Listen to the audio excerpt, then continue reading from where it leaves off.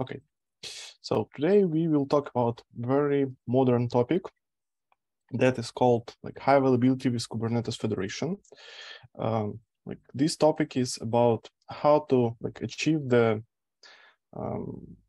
very important item, for example, for the SRE engineers that is called high availability.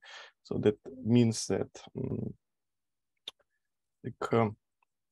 for example, if you will deploy something, like you will have some kind of some mechanism of the disaster recovery and etc. etc. And also, like we will talk about how to simplify some kind of deployment and how to make the propagation of your resources across the multiple Kubernetes clusters. So before we start, so we will start like step by step. So before we start with the federation topic, let's try to refresh our memory and remind ourselves how the Kubernetes actually works and how the architecture of the simple Kubernetes cluster looks like. So if you will take a look on this schema, so here is presented the very simple cluster that has like two layers. One it's a control plane and another one it's a data plane. And also on this schema, like the main components that are related to the control plane instances and to the worker instances are presented. Let's take a look on the control plane instance. There are like four main components that are presented in the Kubernetes control plane. I'm pretty sure that you are familiar with that. If not, so we will just like try to take a look on that and understand what are that components and why we need it. So the first and central component, it's an API server. It's some kind of entry point where the developers, administrators, or clients send the requests and queries with like information to control the Kubernetes cluster itself. Also, we have the etcd that is like a distributed key value storage. Actually, it's just called the key value storage. However, it's some kind of like the state storage for distributed systems. Maybe, for example, you are familiar with Apache Zookeeper. So this tool works in the same way. So we need this component, and it's pretty critical, like to store all the state from the cluster, like to orchestrate the resources and configurations. Also, we have the scheduler that is called like for like applying of the configuration to the different worker nodes, and we have a control manager that also are involved with handling of the native Kubernetes resources. And also we have some kind of resources that are related to the worker nodes. However, like in the perspective of this topic, like this is not so important. So let's just focus on the control plane instance. And as I mentioned, this schema just shows how the single master node cluster control plane looks like. On the next schema, we have like the multi-node control plane, and this is a preferable way how you should like handle your Kubernetes cluster architecture, because like in that case you won't have some kind of bottleneck, and in that case it will be like easier to make some kind of disaster recovery, and you will have a better redundancy. So just the same story, like you have the same components, but that components are replicated across the multiple master nodes. And if something will happen, then the election and replacement mechanism will be turned on, and like the critical component that are failed, it will be replaced with the healthy components. But still in this schema, we have like the four components, and we have etcd. Like etcd in this schema is embedded with a master node, so it is run on the same node. But this not so good as we need, and we will talk about this later. But just remember this one, that like etcd, like this schema is almost perfect, but not so. also you can see some kind of label that is marked with n+1. What does it mean? Also, this is very important and common fact that you need to remember. If you build the multi-master control plane, just remember that you need to have the odd number of the nodes. And this is important for the election mechanism that we will take a look on the next slide. As I mentioned, we have a multiple different components that could be replaced if you have the multi-master structure, and the scheduler and control manager are the most important components that are have some kind of leader election mechanism. API server is not so important because there is no connection and there is no interaction between the API servers. And for example, if one of the API servers will be failed, you probably might feel some kind of reducing of the latency. However, everything will still work fine. So just in case when all the API servers on all the nodes will be failed, so in that case, you the Kubernetes cluster will be dead. So it's a big disaster. So in that case, just everything will be nothing. So just no worries about that. And if you could see also that here the etcd cluster is highlighted. So in that case, as I mentioned, all nodes of the etcd cluster are placed on the same master nodes. But this is not good because, for example, if you lose one master node, you might probably lose some portion of the configuration data. And in that case, even if you will have a second and third master in your structure, the part of the configuration might be missed and the orchestration probably won't be successful for 100%. And for the rest components, as I mentioned, scheduler and controller manager, everything is fine. So if it's placed on the multiple nodes and one instance of this service will be failed, then the election will be produced between the rest of the instances of this service, and everything will be fine and everything will work fine. And why we actually looking on this schema and why it's important, it's this schema shows the importance of the etcd component. And on the next slide, I'll show you two different topologies that are preferable and recommended to set up your Kubernetes cluster. And it doesn't matter how you set up your cluster. It could be the bare metal cluster or it could be cloud cluster. So just don't care about this one and remember the main principles. We have two different topologies. We have topologies with the embedded etcd cluster and with a standalone external etcd cluster. So let's take a look on the schema with the embedded etcd cluster. So it's the same schema as before. However, we will talk more detailed about the main risks. And the main risks, as I mentioned, if something will happen, something wrong will happen with your control plane nodes, then your redundancy, it will be compromised and probably the orchestration don't work fine. However, in that case, the advantages of this case that you don't need to care about setting up of the standalone etcd cluster, and everything will work from box. However, it won't be so great as we expected. And another schema, it's when you use the standalone etcd cluster. So this schema works better because in case of failure of the one control plane node, everything will work fine, and this will cause less impact on your infrastructure and the orchestration itself. However, this schema also has some cavities, not so serious. However, it depends on your on your possibilities. And for example, for realization and implementation of this schema, you need to multiply the count of your, for example, virtual machines twice. For example, if you have a 3 control plane node, you need to have the etcd cluster that contains like three different instances. However, as I mentioned, this provides like better high availability, and like just remember this schema because we will be need this for the implementation of the federated approach.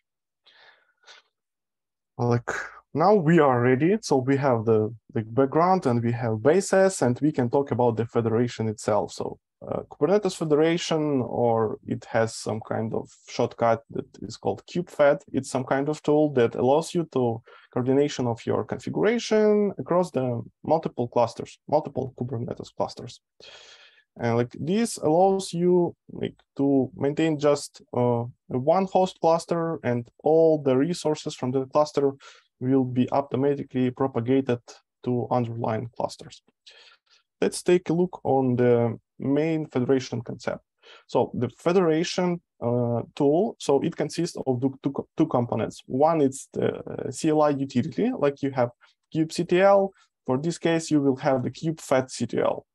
And also the federation itself contains some kind of like internal services. So those services are similar like you have for the Kubernetes control plane. So it has its own scheduler, it has its own controller manager. However, those services will work globally, and it will schedule and control the resources across the underlying clusters. And it will examine the underlying clusters all the time and verify that like the preferred configuration are applied and propagated to the underlying services. So this will help you like to omit some kind of headache, like with orchestration of the multiple clusters. If you will take on this schema, so it demonstrates how, for example, CI/CD will work when you use some kind of external CI/CD tool to propagate all your resources across the multiple clusters, and how it works when you use the federated approach. So federated approach is like imagined on the right image, right picture. So in the first case, you will have the external app that will go across all your clusters one by one and will apply your infrastructure. In the second case, you will have the same CI/CD system, but those CI/CD system will just apply the resources to the host cluster. And after that, the host cluster that contains the Kubernetes Federation control plane, it will propagate it across like underlying clusters. You could actually think that in the second schema, we have some kind of bottleneck. Yeah, like we have a host cluster, and for example, if something will happen with a host cluster, then you probably might have some problems. However, like in the past, we discussed how we can build some kind of highly available cluster. So in that case, you need them. Like you just need to use two approaches. Like you need to use the multi-master control plane, and like it's recommended to use the external etcd. So in that case, your host cluster will be protected, and if something will be wrong, like you don't need to worry about that, because like the chance of the like critical failure will be minimal. And like one more important thing related to the host cluster and the propagation of the resources. If, for example, if something will happen with the host cluster, you don't need to worry, because all the resources that were propagated across the like underlying clusters, it will be still persisted, because like it's some kind of native resources, like you work every day, like deployment services and etc.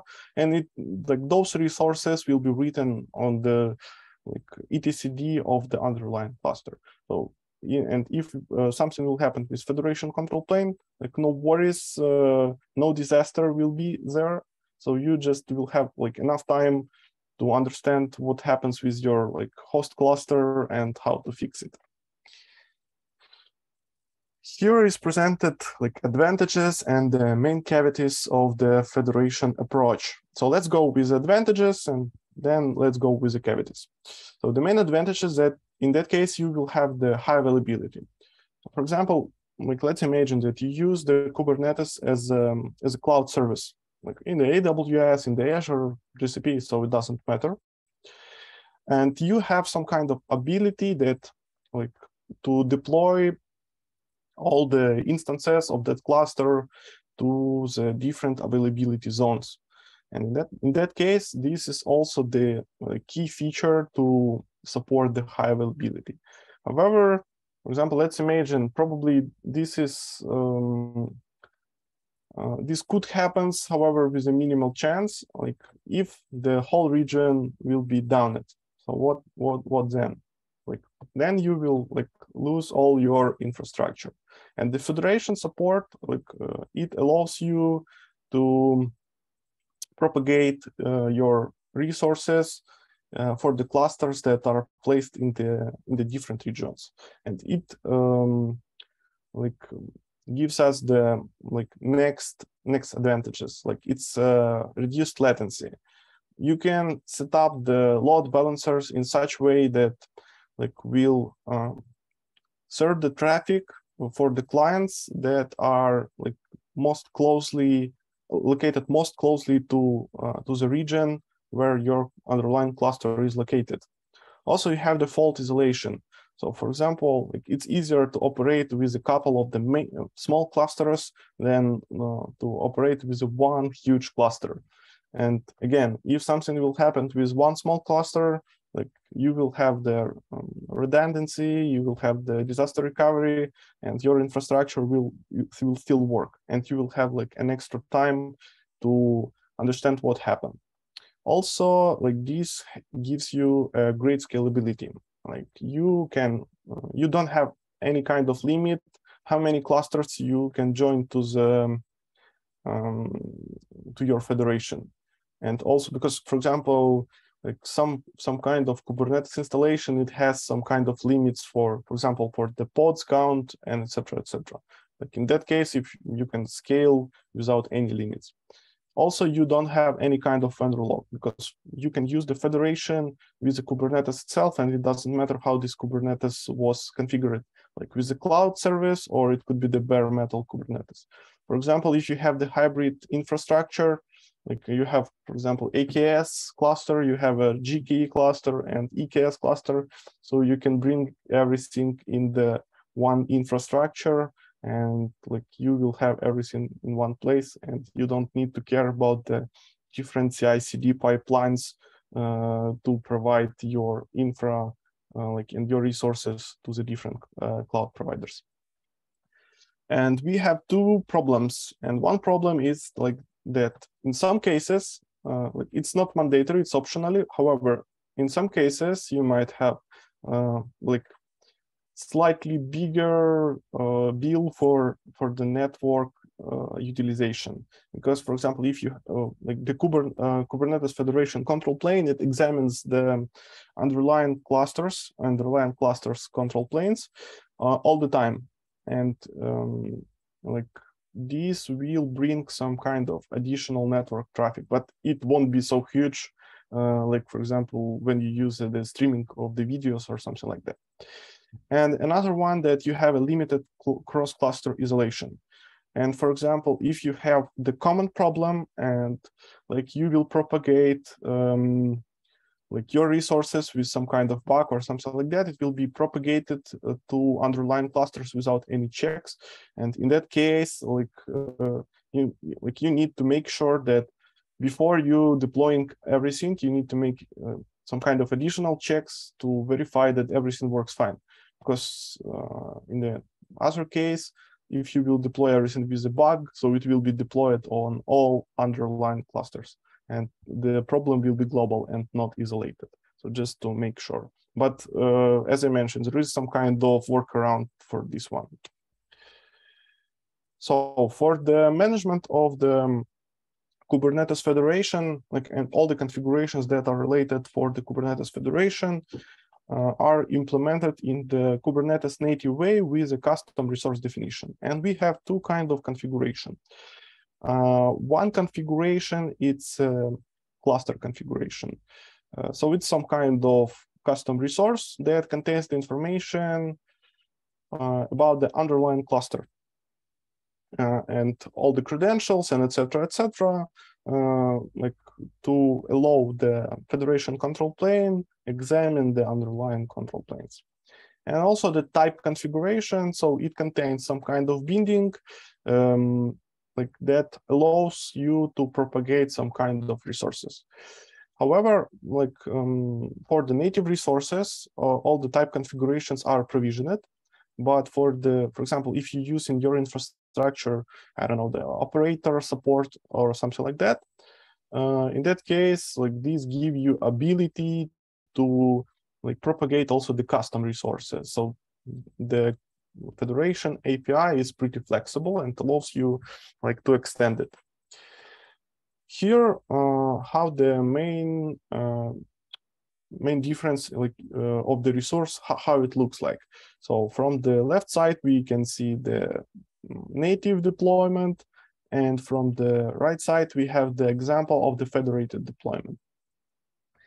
You just need to like remember, and it's very simple, that all resources that should be federated and information about these resources, it will be stored in the custom resources that has like prefix federated, and after that the kind of your resource. And under it, it contains 3 different options, like its placement, template, and overrides. The last one is optional. Let's go through all of them. So the placement section, it describes how to propagate your resources, across which underlying clusters like you will propagate the resources. So like in this case, like for this example, as the schema is empty, so the resources will be propagated across all the clusters without any like selection or something like that. However, you can use 2 approaches. You can put the name of the clusters like directly, the whole list, or you can, for example, select the clusters with a label. Like it's a native Kubernetes approach. For example, you can see it here, like for the deployment, it match labels for the underlying pods and underlying replica sets. So here it works in the same way. Then template. So template section, it contains like the information and main template of your resource. So if you will take a look, like for this resource, except the API version kind of metadata, there is just like a spec section. So you can just copy this spec section to the under the template, and like the resources with binding for the deployment, it will be created and propagated across your clusters. So no worries, just remember that this is like just template for your future resource that you will propagate. And the last section, I'm so sorry for interruption, but we have one question in our chat. Can you check? Sure, just a sec. Let me, because sorry, I like. Okay, I can read. Yeah. How federation between providers work when using things like different secrets, CSI, X, Azure, K-Vault, or AKS? So this like it's what I'm like talking now, like about the override section. Yeah, I was just going to come in and say that you don't need to answer. I understand now.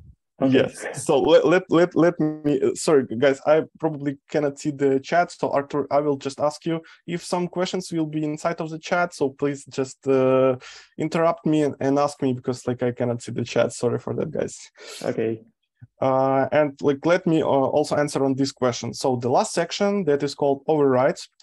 So it allows you like to apply some kind of patching mechanism for the different clusters. For example, if you have the Azure clusters, you can like use some kind of overrides like to use the different kind of resources or patch your resources. So here is pretty small example. However, we have a live demo at the end, and I'll show you the full example of how it works. However, if you are familiar with the JSON path and you are familiar with the customized tool, so it will be pretty straightforward for you. So like let's remember this this item, and let's back to it at the end of our conversation. So it's how the federated resource looks like. However, one more important thing, like to provide the federated resources, so you don't need to write such kind of manifests from scratch. So you can write like this simple manifest, yeah. And after that, you have a kubefedctl tool that allows you to transform your resource template to the federated template. So it's pretty straightforward and you don't need to worry about that. And it's pretty cool because, for example, you can use some kind of Helm charts for that, and you can embed the kubefedctl to the Helm chart hooks.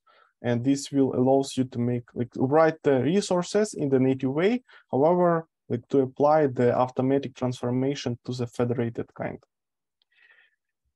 The next one, the installation of the control plane for the federation. So it's pretty straightforward. You need to install the control plane on your host cluster. And this is allowed with the Helm chart. So it's pretty straightforward. The first step is that you need to add the custom repo from the Kubernetes 6 organization.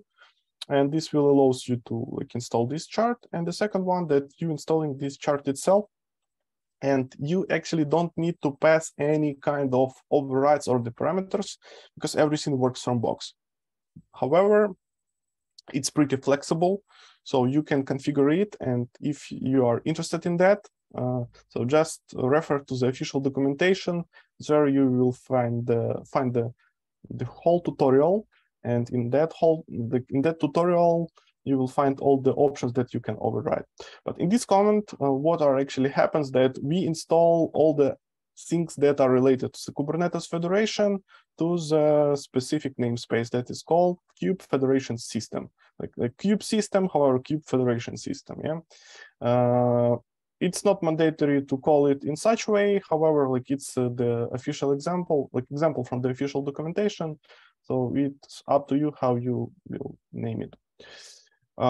Then you need to install the specific version on the latest one. However, I suggest to use the specific version because the guys that maintain this repo, they like to release some kind of push some kind of draft releases, and probably you might use the latest version. However, that version won't be tested for 100%, and you might have some problems. So just visit their GitHub page, verify the page with releases, and find the stable and latest release, not the pre-release or draft or something like that, and just install the latest, the stable version. And also we have the create. Sorry for interruption. I have one question, if you don't mind. Go ahead. I'm pretty much interested in your presentation. It's quite nice. But in terms of caveats of this approach, I have just thought about some kind of security issues that might actually happen with that. And I'm pretty much interested in terms of service accounts control. So basically, you have a control plane which tells other control planes what to do in the cluster. Yep, definitely. So how it actually affects the existing role-based access approach in a specific cluster, because probably you will have some kind of super user on top of it. So it's slightly out of our topic today. However, I'm ready to answer. So even in case if you don't use the federation stuff and you use, for example, CI/CD tool to propagate your resources, in that case, you will have a service account with credentials and with some kind of limited access. So in that case, it's up to you how you build your security system. I'll show how to propagate on the next slides. I'll show how to propagate the credentials for the Federation control plane. However, you can use that demonstration to understand how you inject your security view to this approach. But in that case, it doesn't matter. For example, you can use the CI/CD system, and you will still have the service account to operate with your cluster control plane. And here you will have the orchestration mechanism that will also operate with that service account. So it doesn't matter. You still provide the credentials for the external system. Yeah, that's true. But in case of this, if we go back to the picture you showed us with these deployments, on the left and on the right. In that case, we only communicate with a single cluster, with a single control plane. So we have like a single service account per cluster, per control plane, which are different by design. And in the case of the right side of the picture, right, as far as I understand, it might be a misconception, but again, we have a single service account for the host cluster, right? And then we have it's unknown, because it's the common schema. It shows the common concept, however, without the deep details, and we don't know if it if the app deployer from that is demonstrated on the picture from the left side, if it's used the single service account or it's used the multiple service accounts, or maybe it used some kind of external mechanisms of the authentication and authorization with the cluster. So it's unknown. It's a common concept. Yeah, sure, I understand that. But for interaction with a host cluster, right, we have a so-called single API server, right, for the host cluster. Yeah, it's like the same cluster like you have. However, you might pay more attention for the high availability or the host cluster. Okay, that's fine. So we have a service account which interacts with the API server of host cluster, right? And then host cluster actually replicates the deployment I would like to replicate across some underlying clusters. Yep. But how the security works there between host cluster and underlying clusters? Mm-hmm. Is it some, I don't know how to say, gold mode, or maybe it's just some limited access? How this could be configured? Should it be just a single service account to interact with multiple clusters, or it works out of the box somehow? Okay, I got you. So this is the early question, because we will take a look about this on the next slides. Okay, that's fine. Let's go with that. So I will tell about the joining of the cluster, and we'll tell about the main mechanism of the authorization, and probably this might be the answer on your question. Thanks. Sorry for early question. Yeah. No. It's totally fine. So sometimes why I usually it's just my own. However, why I'm usually asking the questions almost at the end of the meetings somewhere. So for example, when I have some kind of trainings, usually I'm asking everything at the end, because sometimes the answers for my question it could sound slightly later in the I'm discussion. Totally fine with that answer. Just wanted to double check if I fully follow what you're talking about. So thanks. Yeah, you're 100% right. So I'm glad that it's interesting, and that that I have some kind of questions during the discussion. It's also cool, and I will try to satisfy your expectation with that. Okay, so we stopped on the installation of this one, and let's go this. Actually, the next slide that I mentioned that probably will be the answer for your question. So when you configure the multiple clusters and you want to join the clusters to the federation itself, so you are doing some kind of preparation, and probably it might be done from, I don't know, your CI/CD system, or from your own laptop. And the credentials that will be passed to the federation control plane to control the underlying clusters, it will be configured through your local kubectl config file. And it depends on your needs, how you will configure your kubectl config and which way you will use to authenticate with your cluster. So it will just grab the configuration of the context from your local config, and will use that approach to control the underlying cluster. So now you have a full freedom how you will configure the authentication mechanism, how you can limit the access of the kubefedctl, Kubernetes Federation control plane to your underlying clusters. You have a lot of different ways. And as I mentioned, this is slightly out of the topic because it's more related to the security concepts. However, like if you know how to provide the fully secured way to connect to the cluster control plane, like just implement it and pass it to the federation control plane, and everything will work fine. Thanks. Yep. So I hope that this actually the answer for your question. Yeah, So, absolutely. yeah, so you don't need like to deep dive, just configure everything in the native way and just pass it to the utility, and all the magic will be done. So in that case, we have a cluster one. Like this will be some part of the visual demo today. However, I will just replicate these comments also on slides. So we have a cluster one that definitely will be the one of the underlying cluster, and also it will work as a host cluster because I have a limited resources on my laptop, and I cannot start three different clusters on my machine. So it will work like in two modes. Like it will be the host, and it will work also as an underlying cluster. So this approach will be fine. However, for the production purposes, don't do it in such way. So we are doing these in such way just for the demonstration purposes. So I use the Minikube on my laptop to set up the like two similar cluster, and I have like the federated control plane installed, and I have kubefedctl utility installed on my laptop, and I have the kubectl configuration on my laptop that has the context for the cluster 1 and cluster 2. And I just join the clusters to the federation control plane. It will pass the credentials and store it on the host cluster, and the federation control plane will be able to orchestrate the underlying clusters. And to get, like here is presented also the command that allows you to get the information about the connected clusters.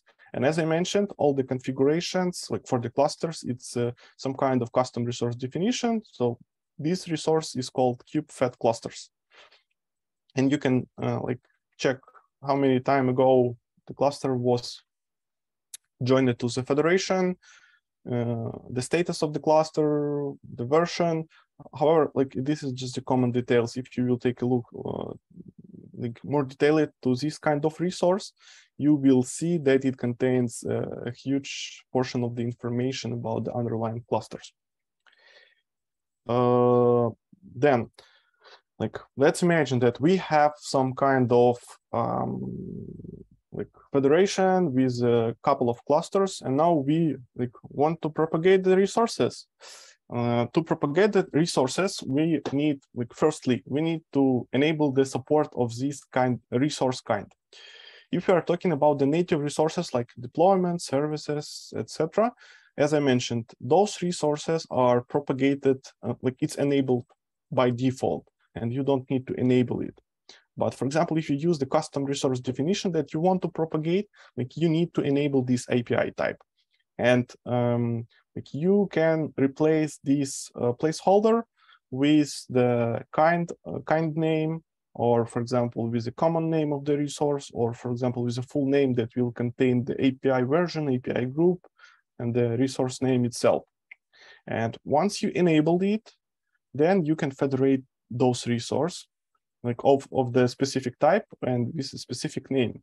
And once you will federate, so you can make the in-place federation, like you can federate it in the cluster, or you can use the federate command to transform your local manifests to become the federated resource.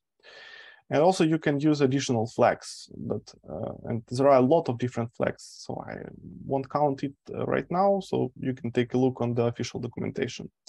However, there is some kind of shortcut for this command, and if you don't want to like enable it or something like that, or you have a dynamic name for your custom resource definition that you want to enable, so you can use just one command, the same, but just add the flag that enable type. So it will like if this flag is presented, the enable command will be prepended before that, and you don't need to enable it by default. However, like if you will federate the resource and those resource is not enabled in the federation control plane, the resource will be created without any errors. However, you won't have any kind of propagation to underlying clusters. And if you will take a look on the status field of those resources, like you will see the additional information, and you will see that resource is not enabled and resource is not propagated. So it's not the black box, and it's very easy like to debug it and to understand what is wrong. And here is the main pipeline. So we will summarize all the steps before we will do the main demo. We will summarize everything that we discussed, and we will build some kind of workflow steps that you need to follow to have success with the federation approach. So the first step is like preparation of the host cluster. There's also a question in chat. Yeah. I can read it. Yep, if you would clusters that join at Federation still be accessible in a classic way? With changes done classic way, sync automatically with kubefeed? Yeah, definitely you can operate with a cluster still in the same way, because why we saw that the federated resources, it's stored with a custom resource definition with a federated prefix. So it's resources that if you are familiar with the Kubernetes Federation approach, Kubernetes operator approach, so then you know how to work the custom resource definition. And like all the information about the resources that should be propagated, it will be stored in the control plane. However, if you will create the native resources in the underlying clusters, so everything will be fine.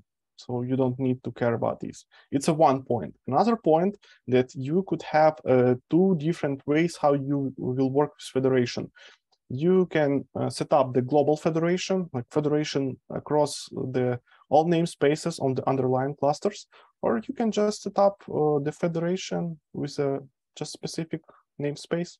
So we will work with the rest of the namespace in the same way, and the federated namespace will contain the resources that were propagated by the federation control plane. Make sense? Yeah, and the second part of the question printed in the chat is about if the change is done in a classic way, sync automatically with kubefed. So I doubt it will be, it cannot be actually. Yeah, because like to join the resources that you created probably manually, like you don't have the federated configuration in the control plane. So it like that means that your resource, your own resource, like it won't be managed by the federation itself. To make it manageable by the federation itself, you just need to create the federated configuration and apply it to host cluster. And then federation control plane will capture your resource and will take it under control. So if you done some changes in like classic ways, federation control will override it with sometimes? Nope, because like just a sec. Let's get back to this slide. So you have the resource, like this is a native resource, and on your underlying clusters, everything will be created as the native resources. So if you created the federated deployment on your underlying cluster, you won't see the federated deployment resource. You will see the deployments. This resource, like federated kind of resource, it will be stored on the federation control plane host. So, for example, if you created if you created this deployment, and you don't have the federation configuration applied to your host cluster, so this resource will be like standalone, and the federation control plane won't touch your resource because it's not under the control. However, like if you will decide that like you have this deployment resource and you decided that you want to take this resource and put it under the control of the federation control plane, so you just need to create the federated kind configuration and we'll just apply it to host cluster. And after that, this resource will be captured and controlled via federation. So everything that was created like manually on underlying clusters won't be captured by Federation itself automatically. And you don't need to worry about that.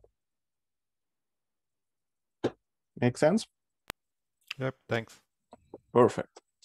Let's back to the latest slide. Okay, so the first step, as I mentioned, we will prepare the host cluster, and we know all the bases to prepare the cluster that will be highly available and will be able to orchestrate the underlying clusters even in case of the failure of some instances.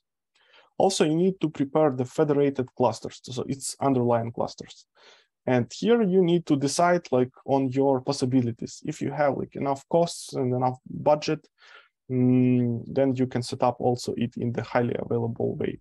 However, like if you have limited costs, you can set up, for example, the clusters with a single master node. So it's up to you.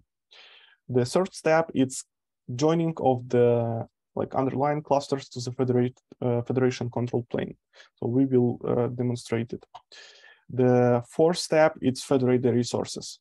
So for example, you have a couple of resources, native resources, and you need like to transform it to the federated kind.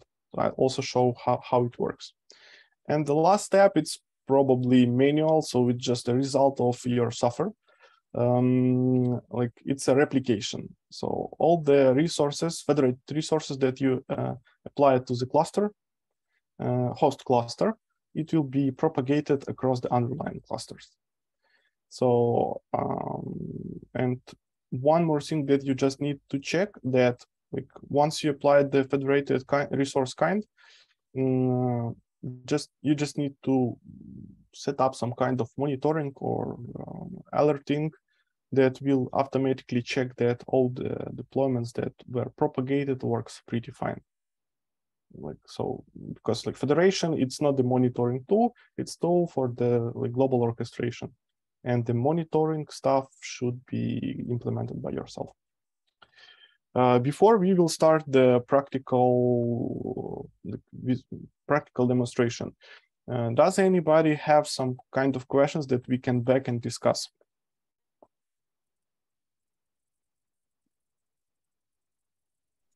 I have like an important comment regarding your etcd slide. In order to amount of instances to be even all the time, or it should be 2n+1, not n+1. It's just a type, I think. Yep, definitely. That's the I saw like there are a different marcation of the like odd number. It could be like 2n+1, or it could be like n+1. So definitely, yeah, it probably might be 2n+1. So I'll fix it. Everything however, else is fine, thank you. Yeah, so just as like I paid your attention that like that you need to remember that you need to have the odd number of nodes, and that's all what you need to check. However, like it's a good catch. Thanks. Yeah, good catch, because you know if you multiply even or odd number twice, it will always be an even number. So that if you +1, it will give you. Yeah, for example, if you have 1 and +1, it will be 2. Yeah, totally agreed. Thanks. Okay, so let's start then with demo, or maybe somebody else also have any kind of questions.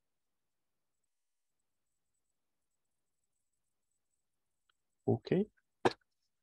However, like in any case, if you will have any kind of questions, just interrupt me. That works fine. So I slightly saved your time because we already sitting like 50 minutes and I did some kind of preparation. So I have some kind of spreadsheet. I definitely will share it with you after our discussion, and you will be able like to do everything by yourself. So I started. Let's discuss what I already did and what should be done here. What else? So I started 2 different clusters. So each cluster takes like 2 minutes to start. So I just saved like almost 5 minutes of our time. And let's take a look. So here I have terminal. Just one more thing. Do you see the terminal, or I probably need to scale it up?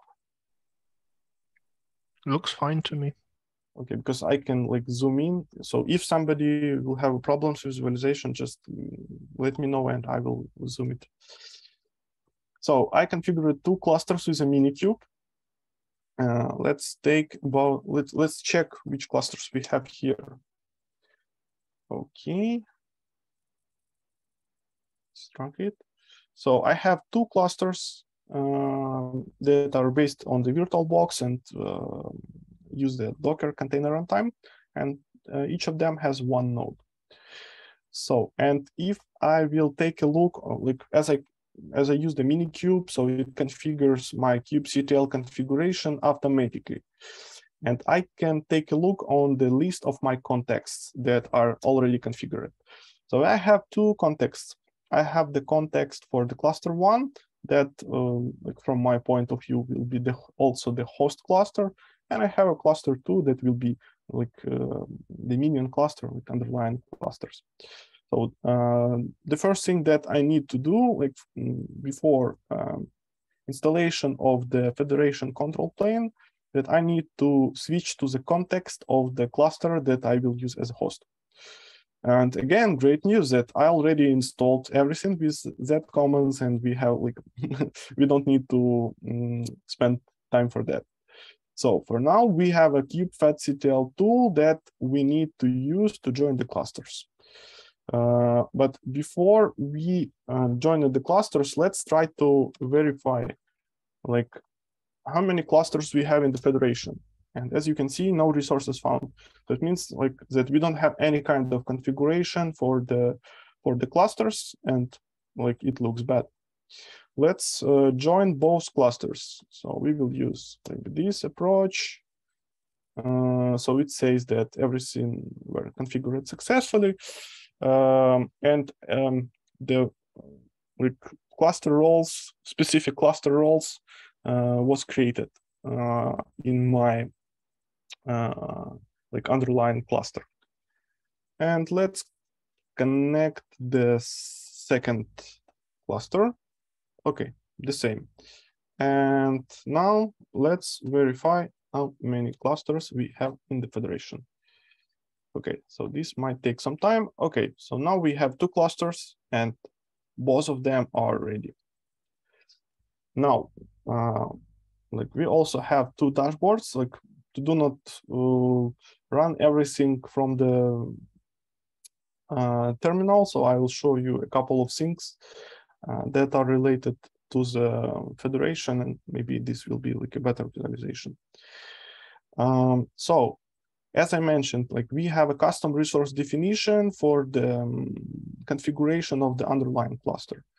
And as I showed you, like here, resource that called kubefed clusters. So, and you can see that it contains 2 different objects. And for example, this is our host cluster, and this the minion cluster. And if we will take a look, so as I mentioned, it contains the configuration for the control planes of the underlying clusters. It contains the reference for the secret that contain the credentials, CA bundles, and like additional status information. And for now, like let's check which namespaces we have. So we have like a couple of the namespaces. So it's not the federated namespace or something like that. To start work on the Federation itself, we need to create the federated namespace, because like you cannot use the federated resources without the federated namespace. Like in the same way, like for the native Kubernetes, you cannot use the namespace scope resources that are created without the namespace. But for the cluster scope resources, everything still working the same way, like for the native resources. So let's create how it will actually works. So we will use the kubectl. So I'll show you different examples how this could be done. In place modification and also like delayed modification of the resources to be federated. Let's create the namespace. So it's a simple namespace. It's not the federated namespace itself. So I'm using the cluster one. So it's my host cluster, and it contains the resource, like it contains the federated control plane. So I create the namespace like that is called federated NS. And if I will take here, so I have the federated NS resource. But if I will take a look on my second cluster, nothing changed because like it's a simple namespace. So what I can do right now, I can federate this namespace.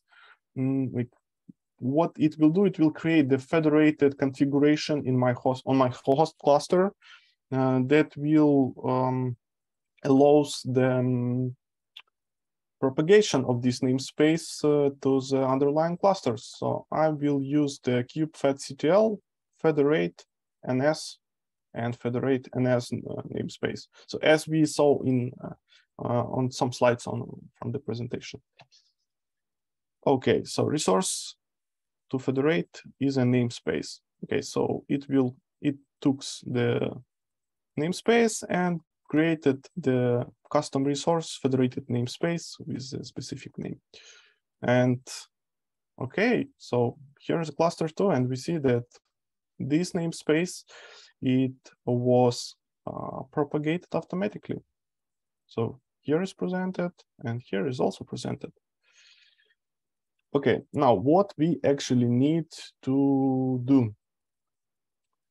Like this is a simple example. Let's try to create a couple of resources and like let's create a simple deployment. But before that, let's review how this deployment looks like. Okay, could you see the text in the notepad? Is it fine or? Okay, perfect, thanks. So it's a simple deployment. So it has the Nginx that will be run like in the host cluster. So what I actually want to do, so I can use two different approaches. I can federate the local file, to transform that local file to be federated. However, when I use the local files, those changes won't be applied because I use the local file, so nothing will be applied. It will be just printed to the S3 out. Because before that, we federated the resource that was already created and in the cluster. So in that case, let me make it bigger. Okay, so as I mentioned, like we've had the simple resource. Now it's federated deployment. And it has three sections. It has a placement, it has a template that contains the specification for my deployment. And by default, the placement will be empty. And it means that this deployment, it will be propagated across all the clusters. And I don't have the override section. So it means that it will be like the same content of this resource. So let's apply it. So I will just do it in such way. Like I will just take the output from the kubefedctl and put it to the kubectl stdn. And I also will select the namespace. So I need to use the federated namespace, the namespace that I provisioned. Okay, and I have the federated deployment here. Let's take a look on the deployment. So here is my host cluster, and I can see that Nginx deployment is created. Let's take a look here. Okay, and here is also created. And definitely for both of them, we have, let me maybe switch to the namespace. Okay, so here we have 2 pods and here we have 2 pods. So everything is replicated. And as additional example, I just render it, I prepare it and some kind of federated configuration that contains the placement configuration. So I'm doing here the placement, and I'm putting like the direct names of the cluster where I just want to propagate this resource. And also I have some kind of overrides. Here you have like the overrides. It contains the array of objects, and for each cluster, or probably you might use the like not the direct name of the cluster, but you can use the label selection mechanism.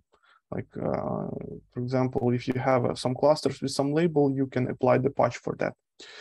And again, if you are familiar with JSON paths, so it works in the same way like XPath for the HTML. However, like it works for the JSON and for the YAML. So in that case, what I just want to overwrite, I just want for the override for the cluster 2, I just want to set the count of the replicas in the specification to 3. So for the cluster 1, it should be 2, and for the cluster 2, it will be 3. Also, I want to change the image to work as like Nginx Alpine. And also, I just want to add one more label to the metadata of this resource, of the deployment resource, not to the pod, but to the deployment, with the name of the cluster. And also I have two commented stuff because like I hadn't like any ideas how I can implement it for which purposes. However, I just added it to visualize. So for example, I can make some kind of removement from my manifests, or I can just append the additional values like to the error. Like here I added the key to the object, and here I will just append the additional value to the array.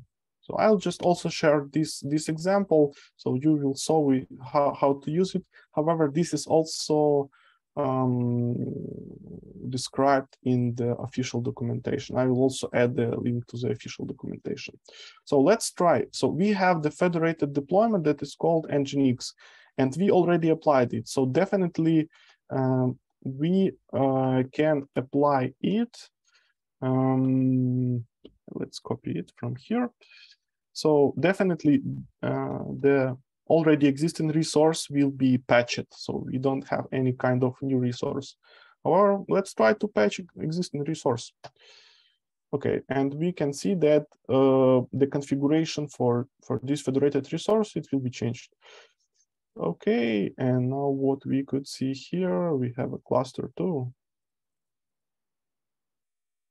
Okay, so we configured it, and as you can see, like that, all old pods will be kicked, and we have a new pods.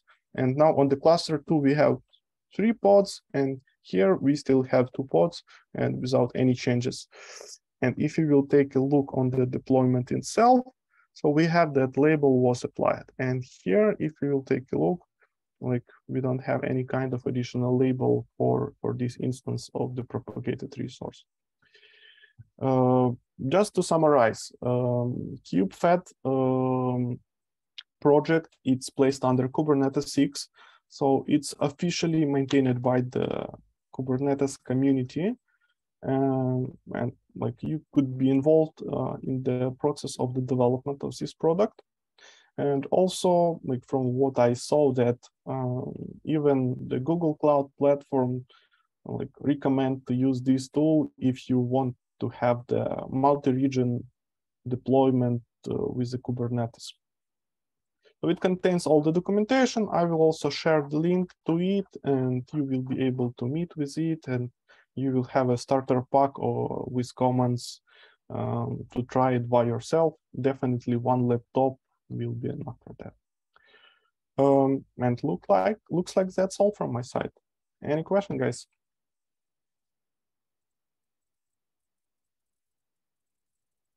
I have a question. Does KubeFed have some dynamically configurations? So after deployment, we can change his manifest without like changing it in code. So for example, after deployment, like we need to create some, override some new values. So we already did it like in this demo. So we let me show you. Just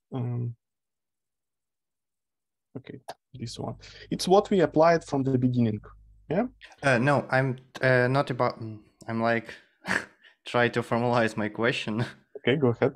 Maybe better in I write it in 2 p.m. because it's difficult.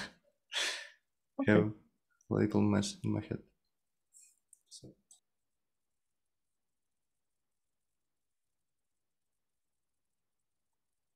Okay.